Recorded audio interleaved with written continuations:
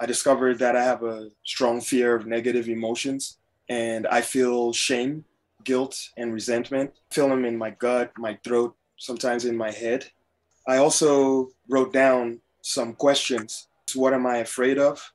Why can't I speak out? When was this seed planted? And who am I trying to rescue? That instinct kicks in to rescue others.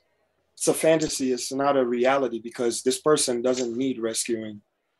And they definitely don't need my rescuing at that moment. That's their situation. Is it controlling is really what you're doing. You're controlling. You're trying to regulate your feelings by controlling somebody else. If you control them properly enough, your feelings will be regulated. You're using them as a pawn for your own emotional. You're using them as a pawn, regulation. but you're using them as a pawn to regulate yourself. What if the purpose is different? I'm really worked up right now. My nervous system is really high right now. I'm really worked up right now. So it's really high, but she has a judgment saying that's bad. She was triggered and she didn't want to be. Why is it bad? Because that's not reality. No, it's actually, if your nervous system is triggered, you're more real than real. Yes, you're living. Yeah. You're feeling alive if your nervous system is... Yes. The con game is threatening the shell game of victim, helpless, keeping all the pieces in order because she's still stuck in childhood. She's still stuck in caregivers control all the resources. But now you have a job, you have your own resources.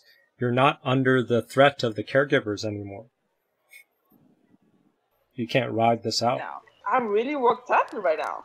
My nervous system is really high right now. I'm really worked up right now. Isn't this what people want when they go on a roller coaster? Isn't this what people want when they do bungee jumping? Isn't what they want in a highly sexual interaction? They want to be worked up. If you're in the moment having like wild, crazy sex, you want both. You aren't saying, "Oh, that's too painful. I'm not going to go against the wall. I'm not going." She was watching a drama play out, and then she didn't like that the drama played out, and blamed you for letting it going into play out. story.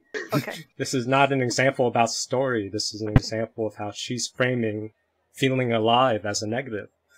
The con game is victim, helpless. Con game is she's framing feeling alive as a negative. Con game, feeling alive as a negative. Yes. Yeah.